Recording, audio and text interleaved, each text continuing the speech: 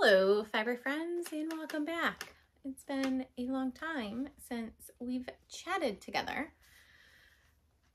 My name's Kristen, and I love spinning and knitting and anything that has to do with wool and fiber and all the things. You can find me on Instagram, stitchedvintage, same as YouTube. And this is just a little vlog that I started this year. I planned on doing one, like just sticking to one a month. Like, I can do that. Well, as you can see, I can't do that because I've only done two. So we missed March, April, May, and June. But we're back. It's July. And we're going to catch up.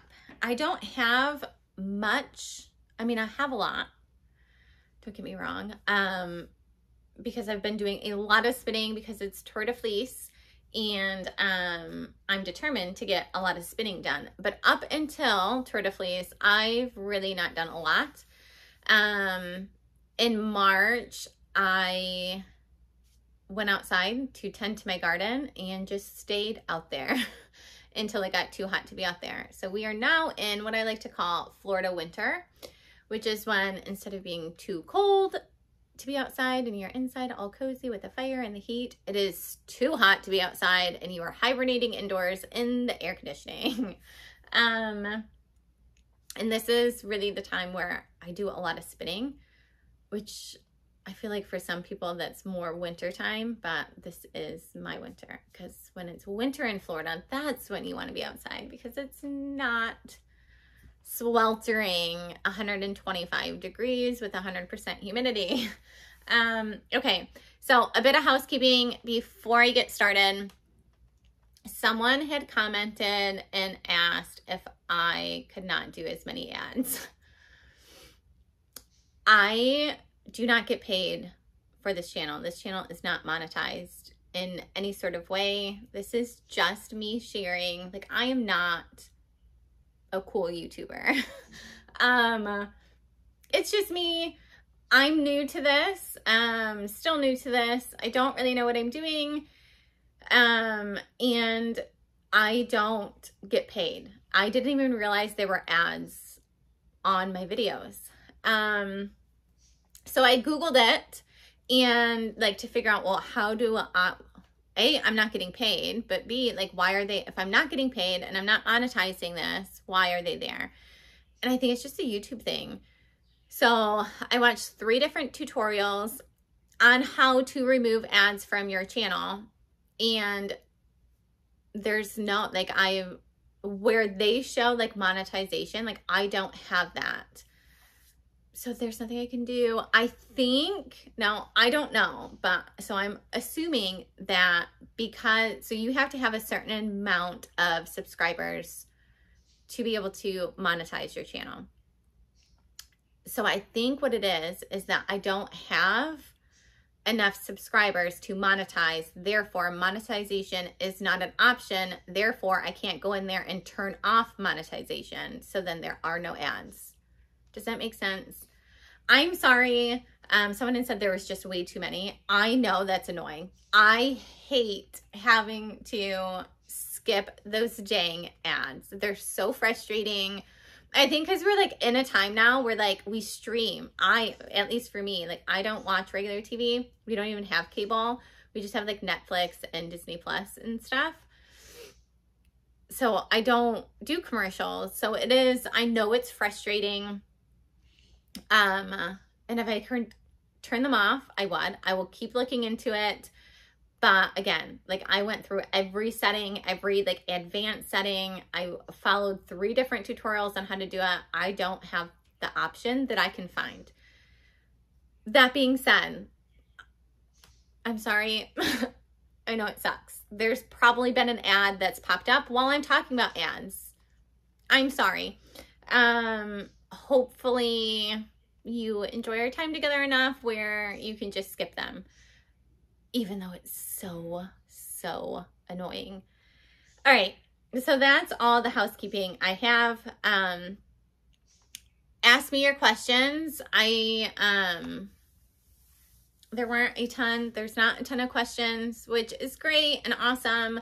But I tend to get in my head and I'm like, well, no one's asking questions, so no one cares.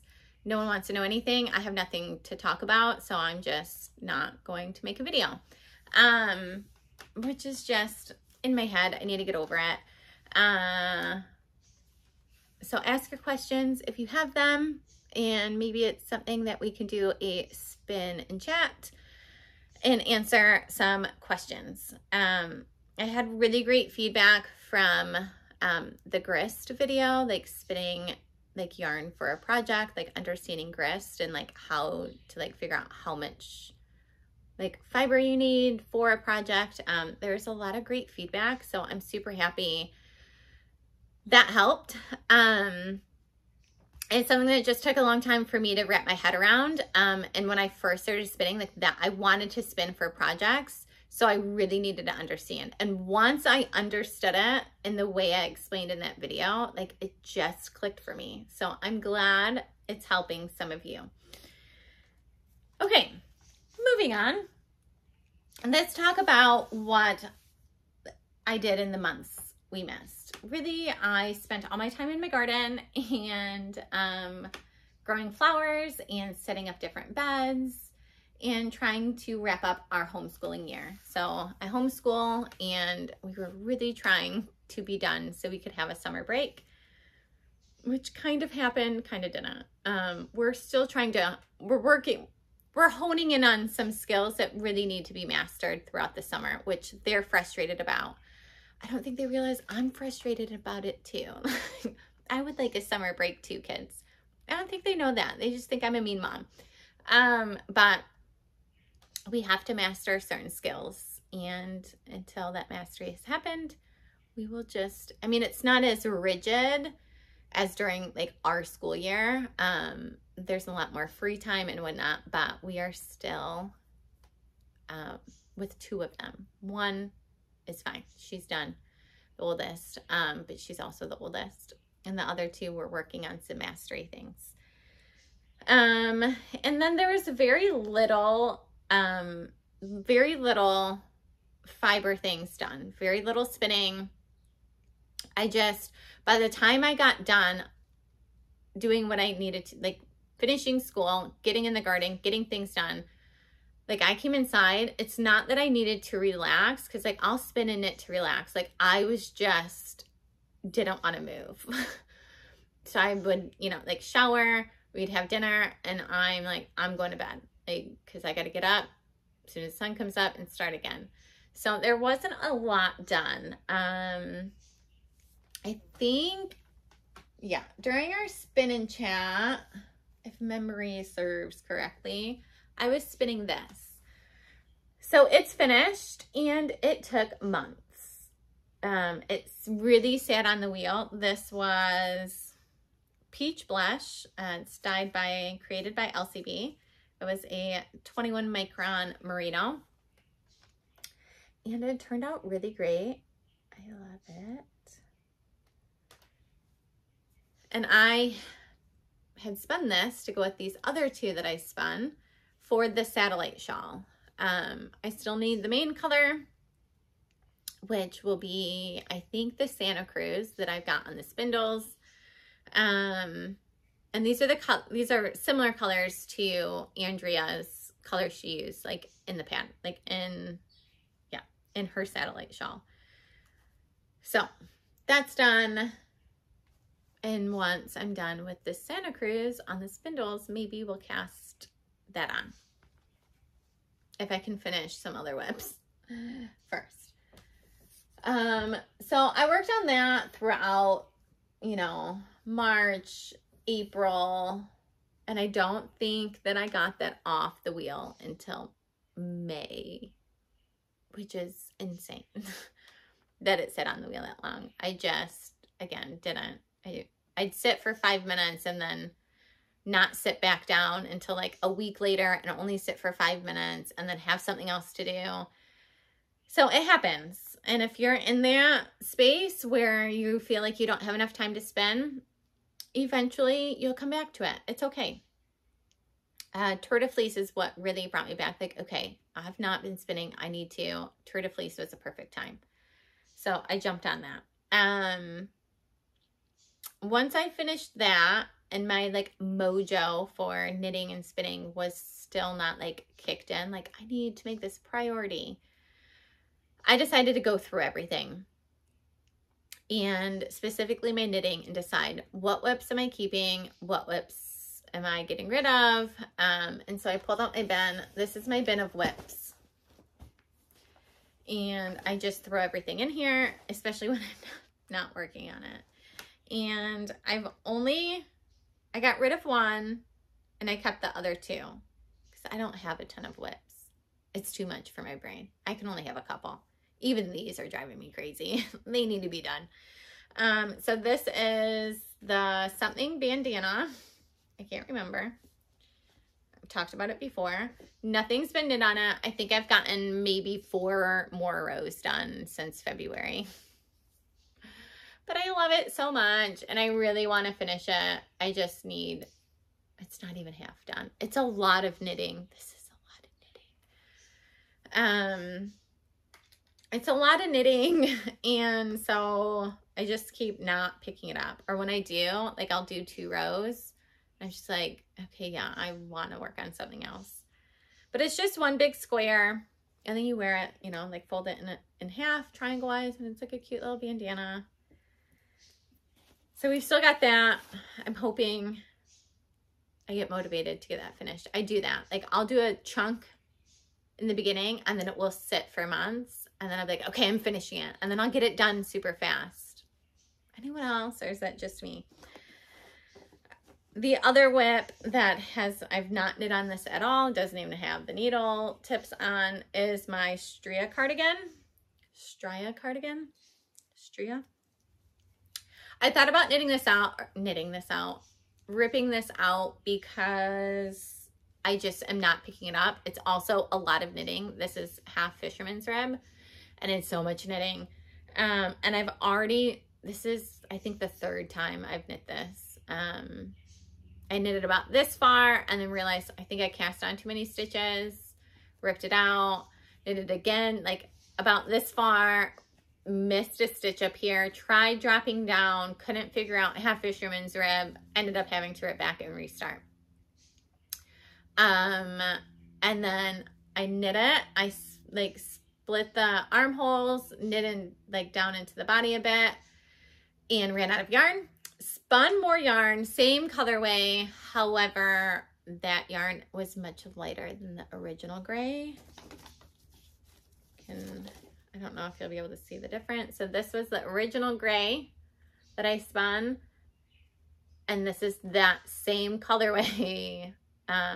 This is Ashford Corriedale. Same like light natural gray, but this is way lighter. And I kept knitting and was like, it'll be fine, and got a little bit more into the body and you could really see the difference. Like there was a harsh line. And so I ripped it out. And then I'm using this light gray and then the dark one as just like a stripe, but you can't really see it unless you really look. I decided to keep going. I need to spin more yarn. It's why I haven't been knitting on it. I've only got that much of the main color. So I just need to spin the yarn. I have all of it. It all like matches. It should be fine. I just need to spin it so I can finish this. And I think I'll really like this cardigan. I have a cardigan. It's knit, but it's like store-bought knit. And I wear it all the time. And it's a drop shoulder and this Stria is a raglan. They have a very similar shaping and style. You know, they're both V and they have the button. I just really like it. So I think once the Stria cardigan is done, I will wear it all the time. I just need to do the things to get it done. Okay, and then so what I ripped out. The birds are very loud. Do you hear the birds? The birds are very loud and chatty right now.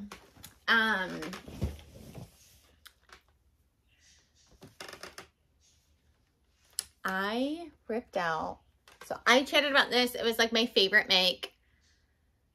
If you want to see a photo, it's on my Instagram, Stitch Vintage. And I love it. It was my first hand spun sweater. First sweater ever. First sweater out of hand spun. First time knitting stranded color work. I loved it. And I loved the colors. However, I frogged the entire thing. So sad. It was very sad. But I kept going back and forth. Two reasons. The main reason is because this itches me. This is a CVM mohair blend. And it is beautiful. Slight halo on the yarn. I don't know if you can see that. And the pattern called like to hold like mohair. And I was like, this will be perfect. And it was great. However, I don't think I'm allergic to mohair because I don't get a rash or anything. However, it itches like crazy. It's so pokey. And when I wore it, I was just constantly like, I can't. Like, I feel like I'm choking. It's choking me. It's itching me. Like, I was just constantly, I couldn't wear it for long. I tried putting like a shirt underneath. I bought a turtleneck to like try to wear under it. Nothing. It was poking through it. So I wasn't wearing it. Also, since it was my first time knitting a sweater and specifically knitting the stranded color work, it was very tight. I just was in there really tight with that color work. So the yoke was pretty tight, which I could have made work. Like, it wasn't too tight to where I couldn't wear it or it was uncomfortable. It just, between the two, the yoke was a bit tight and it was itching me. I was like, I'm just not going to wear this, and this yarn can be used elsewhere. So I'm saving this for the Illuminate. I will one day soon reknit it because I loved that sweater. I love the yoke. I love the striping. And I love the way this yarn looked knit up in that. This was a combo spin, same colorway. So normally a combo spin is when you take like two different colorways and spin them each to a bobbin and then play them together. This was a combo spin in the aspect of, well, yes, they were the same colorway. They were different fibers. So I had one Cinder and Smoke that's by Spindalicious on Cormo, and then one Cinder and Smoke on BFL. So I spun each of those, Cormo to a bobbin, BFL to a bobbin, plied them together. A lot of people ask about like doing that, like using two different fibers. Sampling and seeing if you like it would be my tip, but I've yet to find ones that don't work. Again, this is BFL and Cormo, two very different wools, and they made a very beautiful yarn. The Cormo gives it some squish. The BFL gives it a bit of drape. It was just a dreamy yarn. So that's what I have to say about that. I don't know what I'm going to use this for. It's a lot. I have a lot of it because while I had this, and this is what I used for the sweater, I still had a bit of pin drafted roving left over. So I spun that on the spindles. So I have all of this, and I'm like, it's itchy. I can't wear it. But I was thinking when I was like, I can just make a bunch of socks out of them. Or there's like that cute scrunchie pattern like everyone's making right now. So you do that. But I was thinking, and maybe I'm not thinking this all the way through. I didn't think about it some more. But I think it's Andrea Mowry's Alpenglow. Is that the sweater? It's a newer one. Was it last year's Rhinebeck? I think it was. Where like the collar is like a different color than everything else. Like it's one color for the collar and it's the same color like around the cuffs. And then that's it. Like, so I was thinking I could have like a cozy yarn up here and then the rest, because this doesn't bother, it didn't bother me. It didn't itch me anywhere else, just right here on the neck to about here. So I think that sweater I could use this yarn for, or I could just make a bunch of socks. I don't know. That's my thoughts. Okay.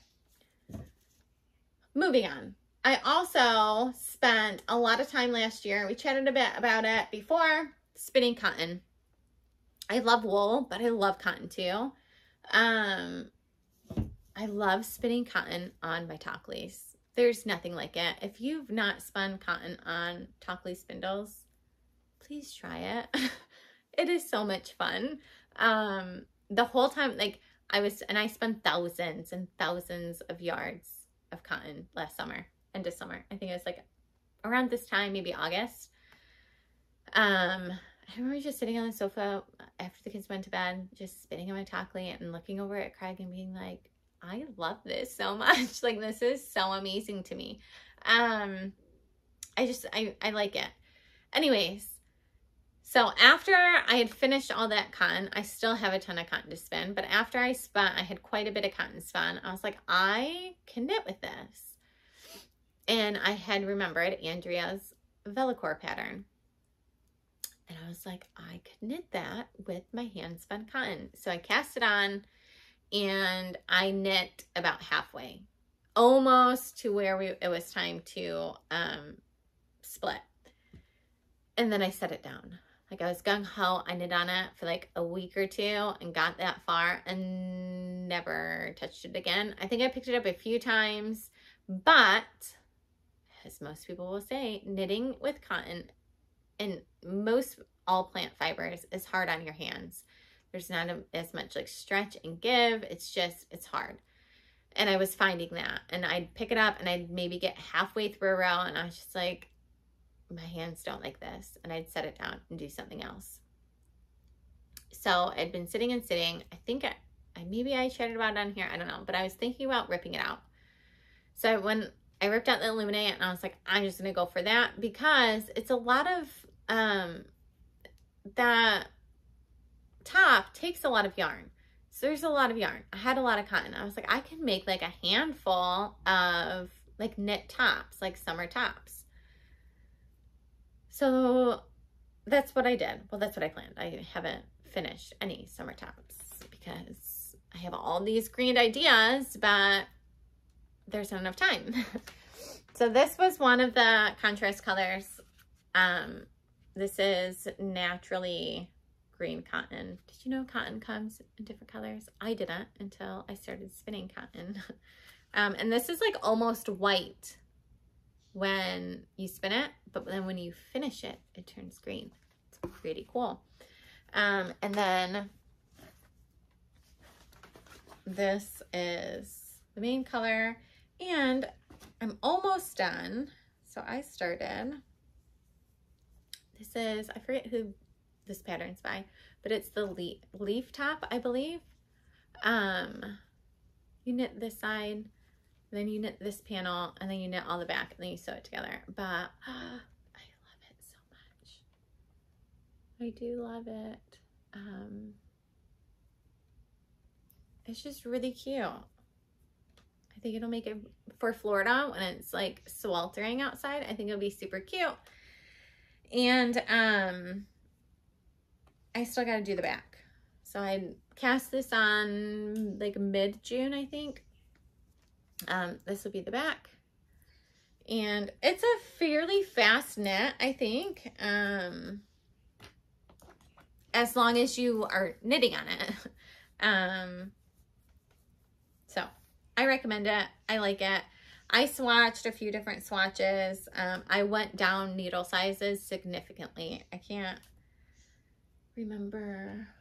These are my swatches. I have another one somewhere. 3.75 size 5, like US. I think that's what it called for originally. Maybe not. Yeah. But I felt it was too open. I don't know. Can you see the difference? No, because that's like not finished. And the lighting. Anyways, I felt it was too open, so I went down. I don't know what size needles these are because I have bad eyes and it is very hard.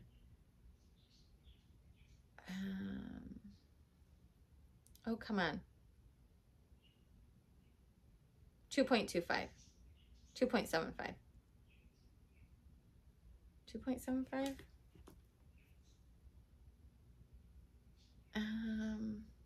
I think that's what I went down to. And I like the fabric, and gauge was spot on, pretty spot on. So also, I will say, there's a lot of talk, someone, somewhere, and I feel like I've heard it quite a bit. There's a lot of talk about wood needles versus metal needles. And someone has put out there in my head, and I don't know who, and if it's you, like, that's fine, that wood needles for like plant fibers are great. Because plant fibers, cotton, bamboo, like any of those, are very slippery. And wood can help it. It kind of helps it. And they're a bit more grabby, right? So I thought, well, I'm knitting, and I did with the Velacor. I used the Chaogu bamboo needles, which are great. They're great needles. I highly recommend that set. But I think that's why I was having a hard time knitting the Velacor, because I'm knitting this on metal needles, and it is so much better. Like, while there's no stretch and give to it, it just slides right off. Like, I don't need it to stretch or anything because it's sliding. So if you've knit with cotton or plant fibers on wood needles and you're like, that's not for me, maybe try metal needles. That's my tip, because I do not have any hand issues. Now, this is a different, like, this is much more open. There's lots of yarn overs and all the things, so that could play into it too. I'm just saying, for me, I will use metal needles. Okay, moving on. Oh, one more thing before we get to Tour de Fleece. Right before, so the last thing that I had worked on before going out into the garden and never coming back inside was, and I think I chatted about it, maybe I didn't. I had recorded a few videos, but then I got like lost in the editing and frustrated with the editing, and they're still sitting in there to be edited. So maybe I talked about it on one of those that I didn't post. But it was Rachel's Year of Color. So that's woolen spinning. Her Year of Color that her community is doing. I know I've talked about Rachel in here before. I'm just going to shout her out again. The woolen spinning community, if you've not joined it, it's an amazing resource. I've learned so much. Go back and watch all of, especially if you're new, start at episode 1 of the woolen spinning podcast and just binge through them. I did it and I don't regret it. There's so much like little tidbits of information. And it taught me so much when I first started spinning. The community, there's a lot going on. There's a lot of info. It can be a bit more technical, but if you stick with it, all that starts to make sense. But anyways, her Patreon's great. There's different tiers. I think it's just like a few dollars and you get access to the Slack channel, like the Slack community, which is worth every penny. Everyone's so kind. They will answer your questions. They're so excited about your projects. Like, it's just she's done an amazing job creating a spinning community online, which is hard to do. So, and she's so sweet, and Rachel, I love so much. Anyways, so she decided, like, within the community, like, there's like different focuses, like month to month, the year to year, all the things. So she decided this community is going to focus on color this year. And I was just whatever. Like, I'm just going to spin and do my thing. Because it's not like everything that's talked about. There's lots of different things talked about. And that was just one focus as a community we can like come together and talk about. And I was like, I'm not joining that. So then the bug hit. I was like, okay, I am joining it. So right before I went out to the garden, I started sampling for Year of Color. And that's where these come into play. So Rachel there's tons of information on her podcast. She's talked about it. She's had like other episodes talking about it. So you can find all the information, woolen spinning, go check out her YouTube, the Patreon, all of that. So I'm just going to share what I started on and then need to finish. Like I've not worked on this since February or March. I can't remember when the last time. But basically, Year of Color is just exploring color and like fiber and how blending different colors affects like the color of the finished yarn. And so we made our color wheels, and you're taking your 3 main colors, your primaries. I'm still not good with terminology, and that's these.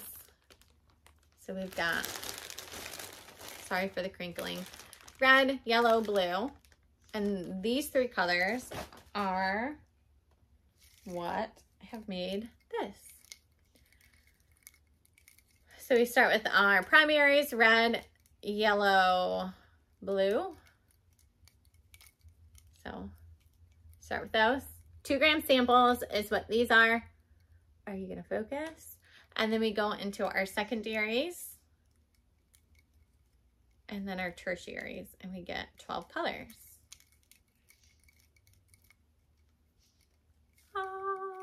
I shared some stories when I was working on this on Instagram. I have them saved to a highlight. If, I don't know, you care to kind of see more behind the scenes process of making these. And then these are just little tags so I can know what I did. So, you know, like this is 2 grams of red, 1 gram. No, this is not. This is, yeah, 1 gram red, 1 gram orange. 1 gram red, 1 gram yellow, which is, so if it's orange, it's like 25, 25, 50. Does that make sense? Maybe it doesn't. I'm not going to go into it because this will be like 2 hours long. Basically, I just blended them to create, and I used my hand cards. So I have my scale and I just weighed everything out. So if I was making orange, I was weighing out 1 gram of red, 1 gram of yellow, weighed those out, put them on the hand cards, blended them, like did passes back and forth until like eyeballed it. Like I didn't count the number of passes. It was just like, okay, this looks like orange now. Like it's pretty well blended. And then I peeled that off. I put it, in like 1 strip down my, hold on, I can get that out. I can't. Right here is my blending board, but I like put that down my blending board in 1 single strip, and then I used my Diz to Diz off for some roving, spun it, did the bracelet thing, plied it into a 2-ply, and we got all these samples.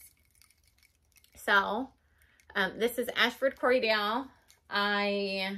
Way back when I first started spinning, I got the Ashford Corriedale sample packs. I had big plans to use a drum carder and make like colorful bats and all these things. So that's why I got it. I still have a lot of it. So I used what I had, which is this bin of little like 2-ounce sample colors. And that's what I used. I did have to order more because 2 ounces is not enough to do all the different samples that I needed. So I did order more. So this is my warm. So I chose to do warms and cools. So I did warm red, yellow, blue, and a cool red, yellow, blue. Where's my cool? So these are the cool. So you can see difference. Warm, cool. Now the thing about the cool is this yellow, I only had, I think there's 3 yellows. There's like a neon like highlighter yellow, and then this yellow and this yellow.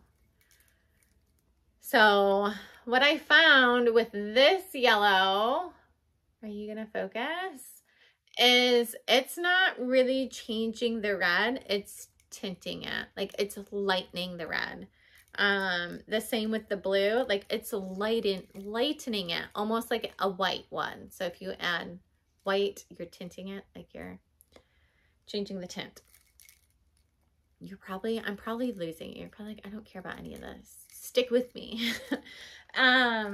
So I need to find a different yellow for this, before I move on to anything else, because it's not doing, this is not doing what I want it to do. So we set that aside.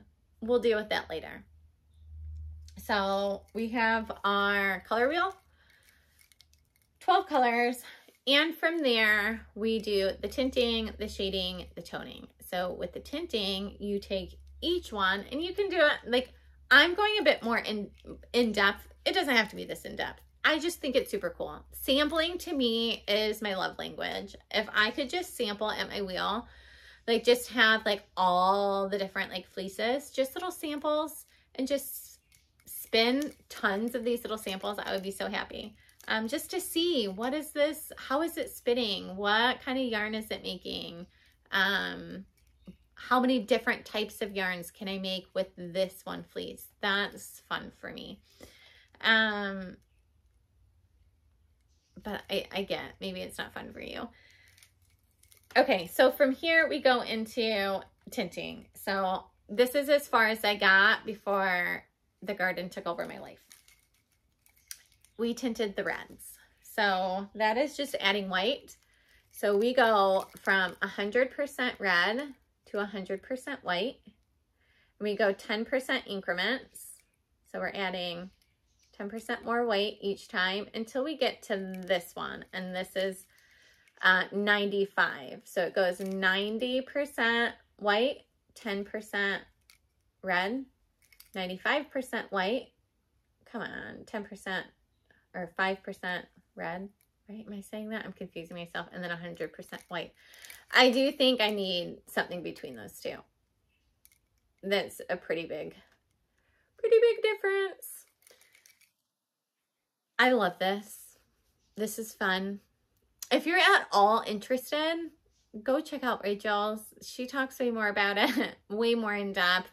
And I'm sure throughout the year, you will see more of this, because we got to add white to all of them, and then we start over again and we do black. So we shade. So we do all the increments of black, and then we got to do our grayscale.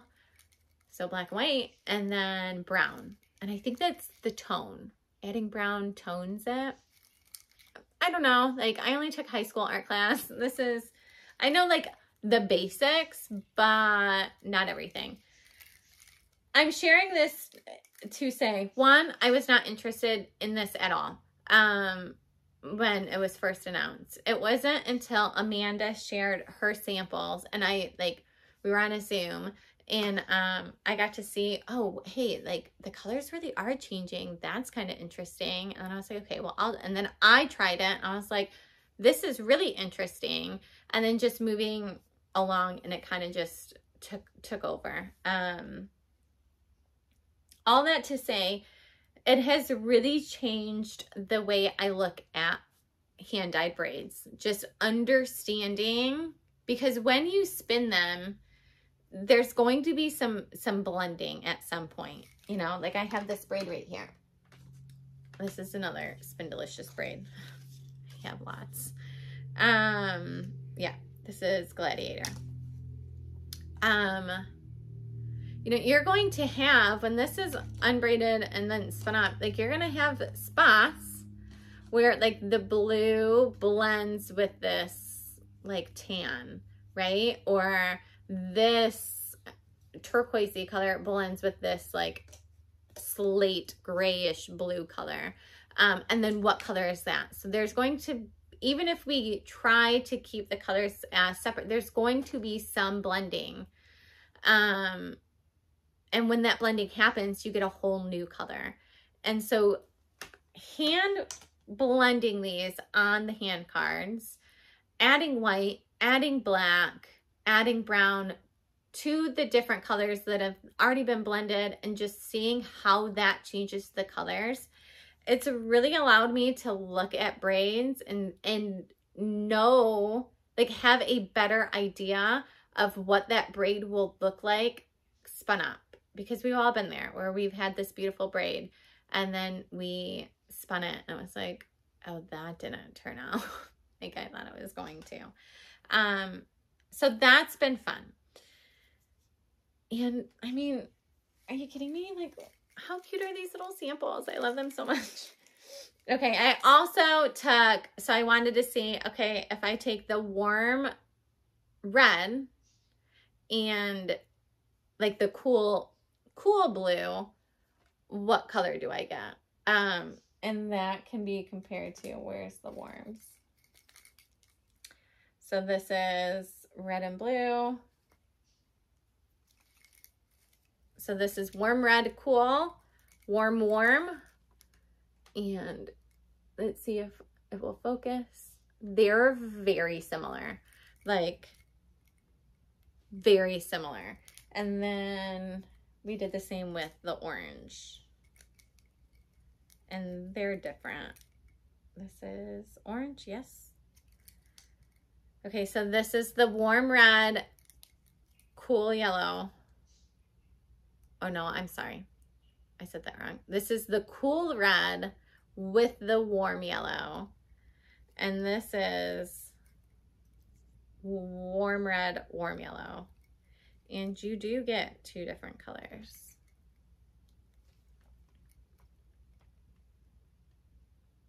Focus. But they're still very similar. Anyways, so I played with that. And then I didn't do anything. All right, moving on, Tour de Fleece. We've been spinning a lot. Oh, one last, okay, we're wrapping up with Tour de Fleece, but one quick last thing. I chatted about the Icelandic fleece and cotton. We talked a bit about it. Y'all seem interested for a bit more talk about plant fibers. I don't really think there's much talk about it. So thank you. I'm excited because they are something that interests me for my knitting because I'm in such a warm climate. And I mean, well, I know there may be some of people that, I don't know, live where it's never warm. I feel like the majority of us do have warm days in the summer where we can wear hand knits that maybe are more plant fibers than wool, so they're not as hot. Maybe. Okay, so I haven't really done anything with that Icelandic fleece. I chatted about using the hand cards. I do have cotton hand cards. I think that's like 190 TPI. I think they're the Ashford cotton cards, whatever. Like if you search Ashford cotton cards, they'll come up. That's what I was using for blending the cotton and the wool. I kind of set that aside. Like I did all my sampling. I shared it with you guys. And then I started this sampling and like there's just been lots going on. But a couple of weeks ago, right before Tour de Fleece started, so like end of June, I was thinking again, what can I do? Like I want to do something. I want to figure out like a nice 50-50 wool cotton blend. And I was looking at just what I had. I was clearing off some bobbins for Tour de Fleece and I realized I had some singles of some Cormo that I spun and singles from cotton that I'd spun. And they were just, I was playing with different things. I was sampling. They were just kind of left over. I was like, what if I applied those together? Like I did that with my Illuminate sweater with the contrast color. It was the BFL and the Cormo. Like what if I take this Cormo and the cotton and like that would make a 50-50 yarn. And so I did it. I'm like, I already have these spun.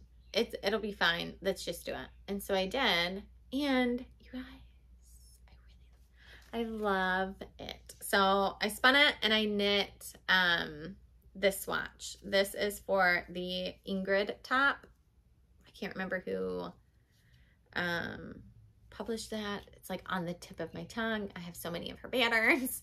But this is what we got. I really like it. It's like stretchy. Even the yarn itself had some elasticity to it, which I was shocked about. I think it's because the Cormo can be so elastic, so it makes up for it. And it's still woolly, but it's also planty. I don't know.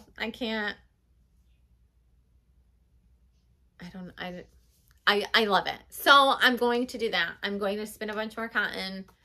I'm going to spin, I have like a pound of Cormo or more. So I'm going to do that, and I'm going to use that yarn to knit this Ingrid top because I really love it. It turned out great. So I still want to play with wool cotton blends. I would just like to upgrade my drum carder. So this is a 72 TPI. I wish I would have went with the 120. If I'm being honest, if you're in the market for a drum carder, you have to know what like you're going to do. This works. The 72 works, and I get amazing baths off of it. It takes a few more passes. So if we're talking about a fine fleece, which I don't really have a lot of fine fleeces, you get more neps and whatnot because you have to put it through more times to get it nice and open and curded and all of that. 72 works for what I've done. However, if I want to do cotton and wool like blended together, I need this. I tried and it was a disaster, and it took days to get all the cotton out of the drum. So I would need a 190. And it's an investment, and I only have so much space, and I already have this one. So I'm struggling with just making that purchase. I keep going back. I do think it'll be worth it because I am so interested in cotton, and I do think I would use it a lot, but I already have this, and I'm just like, not right now. Maybe I can sell this and then use whatever I get from this to invest then in a higher TPI. I don't know. We'll see. They're just expensive, but they're worth it. I don't regret this purchase. The only thing I regret is that I got a 72. I do wish I had gotten higher. Even like, I think there's a 90. This is a Brother drum carder, by the way, which I recommend. They're great. You can also, these are replaceable. But I need the Swift, right? This is a Swift. That's the Swift. This is Swift. That's the drum. I don't know. Anyways, no, this is the liquor. Hello. This is the Swift. Don't listen to me. I don't know what I'm talking about. No, this is the liquor. I need a higher TPI on this. If I'm going up to 190 on this.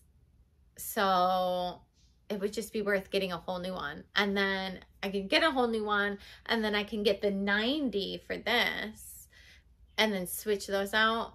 I have big plans, not a big budget. Big hopes and dreams. Anyways, so that's where I'm at with cotton and wool. And I'm super happy with 1-ply wool, 1-ply cotton for a 50-50 yarn. I found it works great. All right, I've already been talking for almost 50 minutes. We have to get on to Tour de Fleece. Okay, so where I'm at with the tour, my goal, maybe we should just like cut it and then come back.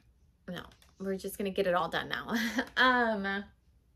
And then we'll do like an update once Tour de Fleece is over.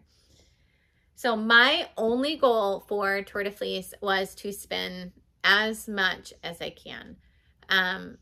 with the goal being to spin 50 ounces of wool, mainly braids, because I have so many. And my big goal for this year was to spin through, to get some of this stash destashed by spinning it. No plans for anything that I'm spinning. Like, I'm just sitting down at the wheel, and whatever I feel like spinning is what I'm spinning that braid as. Usually like kind of my default. I played around with different things. You know, I tend to spin thinner. So some, like there was one that I'm like, okay, I'm going to try and spin this thicker. Practicing my long draw. Like, there's certain techniques I've been working on, but for the most part, I'm just spinning. And I'm not worrying too much about consistency. If there's anything I've learned through knitting with my hand spun, is the knitting hides so much. I mean, for the most part, it doesn't matter if that yarn is super consistent. I mean, it needs to be somewhat consistent. Like, we're not going from like an Aran to a lace, like that's not. But if it's like some spots are like a fingering and some are maybe a sport and it kind of shimmies around, that will all work itself out in the knitting, as long as we're swatching and making sure we're hitting gauge for the pattern we want and we're getting it, who cares, right? So that's kind of where my mindset was going into Tour de Fleece and spinning. Mainly, I just wanted to get it all spun. I didn't care what it looked like. So I have a few finished yarns. I have spun almost 40 ounces. So we are day, what is today? Day 15. And I have spun 39 ounces. I have an ounce that's on the wheel right now, the rest of a braid. And then from there, I kind of thought, I've got Santa Cruz on the spindles. And I have like 15 ounces of that left to spin. No, 13 ounces. I can't remember. So it's like, okay, well, when I'm done plying all of this, I'll just move on to the spindles. The thing is, spindling takes a lot longer. So I don't know if I'll hit that 50. So I may grab a couple more braids and throw on the wheel. We'll see once this is all plied. So finished yarns. First up, I have, no, we'll just do that. Okay, this is, I've got my spinning journal here, which I've chatted about. They just focus. It's backwards for you, I think, but I put my singles on there, so as I'm spinning, like, I can see, am I staying consistent? My ply back's there, so I can say, is my twist consistent? All of that. Again, I'm not a very like critical spinner. Like, I'm not like, it needs to be perfect and I'm counting my treadles. I don't do that. Spinning's fun for me right now. Okay, so what? I don't remember. Okay, so this braid, it was 2 braids, and it was from Wolfing, and I loved it. She called this her Experiment 009. It is 80% South American wool, 20% viscose. And it was like the fiber was gray, I believe. It's a gray fiber. And then she dyed it with like purples and like a limey green yellow. Anyways, these are the 3 skeins I got from it. It is not perfect. I was trying to spin thicker with this. It's a 3-ply. I believe I spun this long draw. Yes, I spun this long draw trying to go for a thicker yarn. I got a very thick yarn. This is like almost an Aran weight, right? I have my little thing right here. Yeah. Heavy DK, light Aran is what I would categorize this yarn as. There are some spots that are definitely more of not a DK weight. But long draw is something I'm honing in on, trying to get better at that with them more consistent, and this helped. Also, I don't always need sport weight yarn to spin. So I think I got almost 400 yards out of 8 ounces. So very heavy yarn. I think it'll make a nice hat or hats. So we did that. I also finished half of this combo spin. None of this is finished. Like, it's plied, but I've not soaked it yet. I've not set the twist.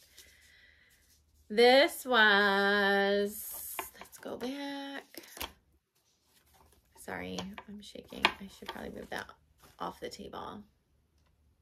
Okay, this is 1 ply Spring Fever on Targi, dyed by Wee Chickadee, and 1 ply of Wisp on Polworth, again dyed by Wee Chickadee. I have this fiber on Instagram, like if you want to see the 2 different ones, how they looked before they were spun. And this is the finished, and I still have, so this is half of it, well, a little less than half of it, and I still have these 2 bobbins to spin or ply. Okay, last finished yarn so far is this. Again, I have this fiber as a photo on Instagram. And this, what was this called? Duskwood by Wolfine, and it is dyed on Falkland. I spun this over the fold. So it was a braid of Falkland, and I just like ripped out a chunk and spun over the fold for a woolen yarn. And I really love it. I love spinning over the fold. It's something that I sucked at and I couldn't figure out until I started spinning on support spindles. Support spindles really is long draw, like as you're spinning, like you are honing in on your long draw. And then once I got that down on the spindles, spinning long draw over the fold on the wheel just was easier. Now it's a little weird because on my spindles, I flick with my right hand and my fiber is in my left hand. So I'm drafting out this way. Like that is how I spin on my support spindles.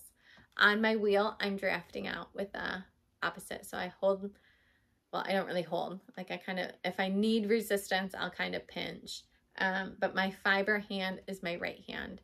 And I was like, well, maybe I can switch. And I tried and it did not feel natural at the wheel, which isn't that weird. Does anyone else do both? Like support spindle and long draw at the wheel? Like, do you use the same hand for both? Because I don't. And I think that's odd, right? You would think it would be easier. Anyways, okay.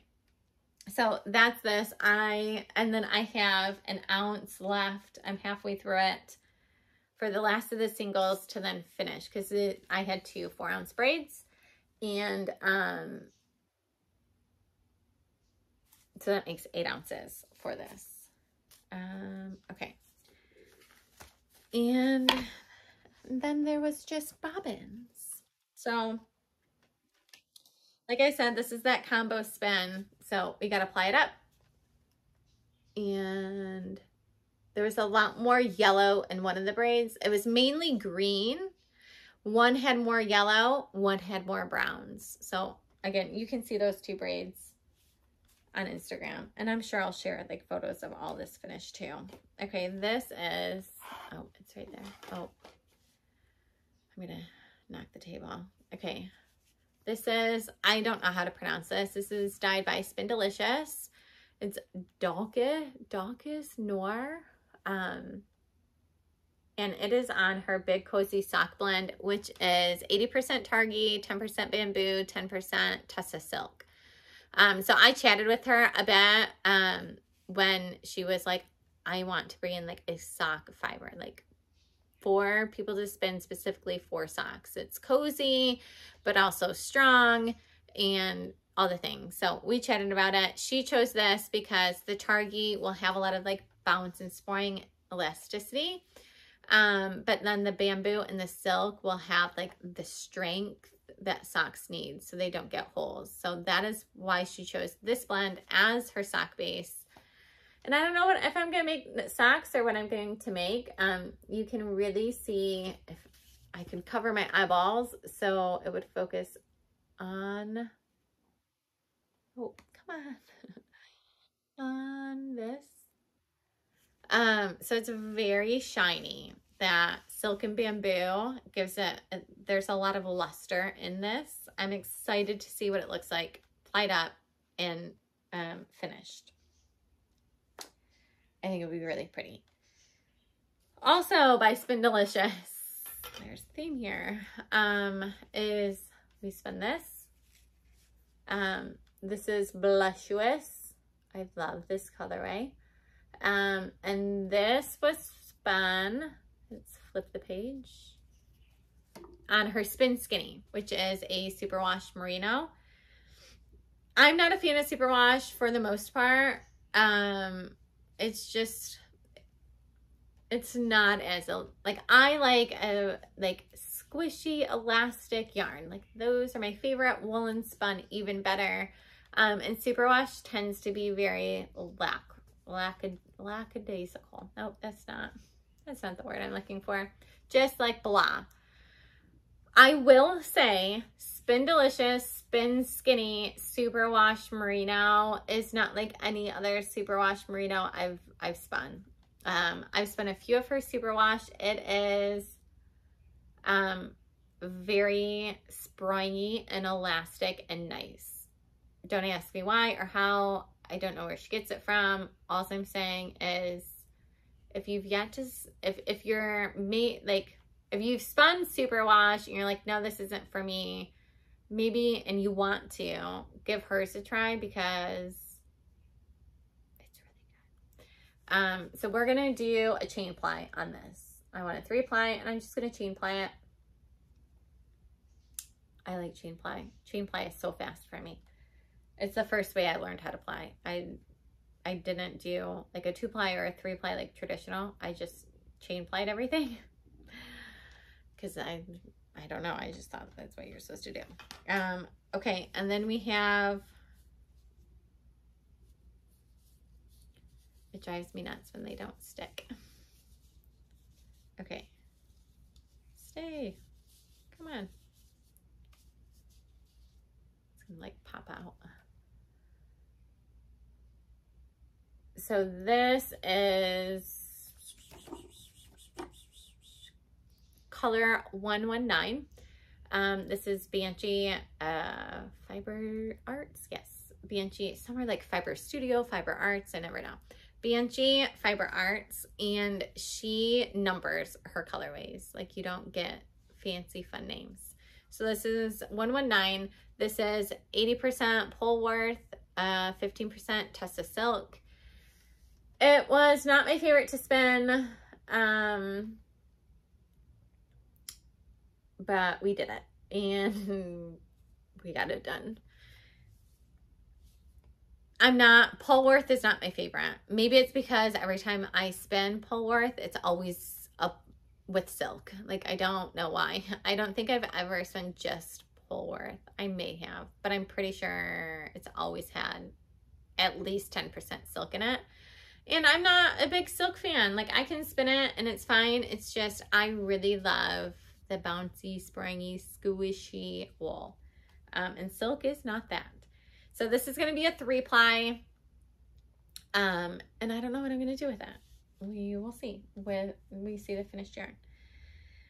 And the last one is Mesa. This is popping off. Bobbins. Stay. What is this? I was trying to spin thicker with this for a 2-ply. We'll see what the finished yarn is. So this is, this will be a good sock yarn because it is 80% superwash BFL and 20% nylon. This was a pretty easy spin, I feel. Again, usually superwash not a huge fan, but this spun pretty easily. And that's that. That is what I've done. These are all rewound onto storage bobbins. I want to say these are the yeah, they are, right? Yeah, the Leclerc. Is how you say that? Leclerc. These are the Leclerc storage bobbins. They're like the super skinny ones. I have both. I have mostly these. See, they're skinny. These are leftover singles. They're like skinny. Beep. Cover my eyeballs. Maybe. I also have these ones, which are the Leclerc too, aren't they? Yes. So then like this size. I like these. If I'm being honest, I just think they're super cute. Why am I rewinding? Do you rewind? There's a lot to talk about it. My opinion, you don't have to. I'm not a super technical spinner. So the only reason why I rewind on 2 bobbins is because I only have 3 bobbins for my wheel. So if I'm working on multiple different spins, multiple projects, different things, and I want like, okay, I'm done with this spin, I want to do something else. My wheels are very easy. I have the Spin Illusion Echo. It's very easy to pop that bobbin off. Like there's no like threading and like all this nonsense. It's just, I think I walked you through my wheel. Maybe I didn't, I don't know. Maybe that's a video I didn't post, but, it's super easy. Just pop that off and throw a different bobbin on. So, that's that. I wanted to spin all the singles I could. I would have continued spinning if I had enough bobbins to hold everything, but I ran out of storage bobbins. So then I had to ply yarn to finish that, clear up some bobbins to then spin more. So that's why there's finished yarns. As far as like if you're spinning a very worsted yarn and you're like, so you're spinning, right? And we're smoothing towards us. And then if we don't rewind those, we just throw those on our lace cake and ply it. Now we're going to be smoothing our ply in the opposite direction. Therefore, we're roughing up some things. Does it matter? Yes and no. I mean, you'll have to try for yourself. See if you notice a difference. Some people can notice a difference and they say they can notice a difference. Do I notice a difference? Not very much. But also, I'm not a very heavy worsted spinner. Like I'm not like squeezing out all the air and smoothing everything down. That's not the yarn I'm going for. It's not the yarn I'm knitting with. So it's not what I spin. If that's what you're wanting, it's a very smooth finished yarn, then you're going to want to rewind. As for resting, these are rested, yes. Do we have to rest before we ply? No, we don't. I do not think it matters. Take that with a grain of salt. My bobbins rest because I don't have the time. I have had a bobbin sitting for weeks, and then, you know, like, because I've done like one ply and it's just, I finish it and I rewound it and it's just sitting there, and then I'll sit down and I'll just spin through that other ply, like the other bobbin, and I'll rewind that, and then I will immediately ply those together and it is fine. So having like one super rested and one highly energized, I've not found it makes a difference. Now, if like the only way I would allow the singles to just sit and rest is if I was just doing singles. Because you have to kind of felt those singles a bit to finish them so they don't just like fall apart. So when I go to like skein it up, I would allow those to sit, get a bit of the energy out before I go to skein it up. That's the only way or reason I personally have to allow things to rest. That's it. That's all we got. I have the rest of this on the wheel. I've got singles right there, and then singles to spin, and then we're going to apply that, and then we're going to get all of these plied up. So the next time you see me, hopefully, let's hope, it's day 15. Tour de Fleece goes to the 23rd, and then there's the Tour de Femmes. Is that it? So I plan on just all of July. That's my plan. I would like these to be done and plied by Tour de Fleece, but I would like to have everything done by August 1st, because the 31st, July 31st is when it's all wraps up. Tour de Fleece, Tour de Femmes, all of the things. And that's all I've been working on. So I hope you enjoyed our time together.